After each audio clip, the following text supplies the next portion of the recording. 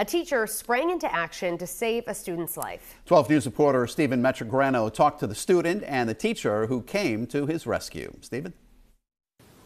Some brighter times here at Cedar Hill, but that wasn't the case when a student started choking in his classroom. Now his teacher is being hailed a hero.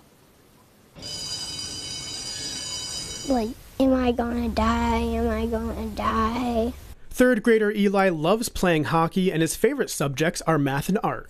These are just a couple simple things about him.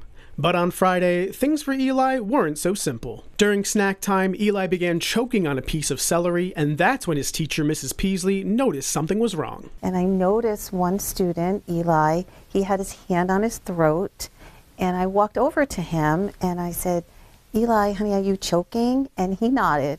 So he did the right thing by putting his hand on his throat, because I probably would not have known that he was choking as it was silent. Mrs. Peasley says in her 30 years of being an educator, she has never had to perform the Heimlich maneuver on a student, but says she does have some training. It did come right back to me. Her quick actions to help Eli when his parents weren't there have left them extremely grateful.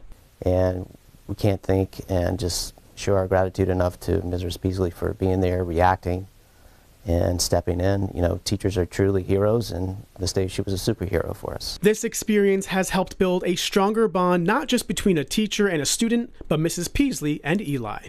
Is there what you wanted to say to Mrs. Peasley?